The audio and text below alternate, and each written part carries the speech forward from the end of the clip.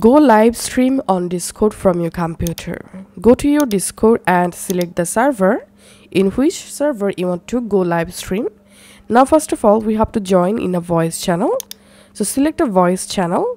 Once you successfully connected with a voice channel, here just click on share your screen. And now go ahead and select a screen, which screen you want to currently stream on your Discord. And now if you want to stream your specific app or screen with audio, then you have to check this option, also share application audio, and you can enable this option, notify my friends in the server that I'm streaming. And here you can change your streaming video quality.